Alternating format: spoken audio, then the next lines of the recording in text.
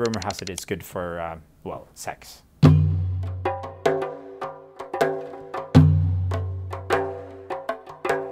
My name is Gunnar Garfors. I'm from a tiny village on the Norwegian west coast. Well, I've been in every country in the world. There are many contestants for the craziest food I've eaten. Snake in Vietnam, king cobra. Now, king cobra, it tastes, I would say, like a mixture between chicken and fish. It's got loads of bones in it, and it all depends on how you prepare it. And you can eat everything of a king cobra. You eat the skin, you eat the meat, you eat the heart, and it's still beating. Luckily, I was there with an older colleague, and it's always the oldest person around the table who gets the heart. And you also get the blood. When you have a king cobra in Vietnam, of course they have to kill it, and there's a lot of blood.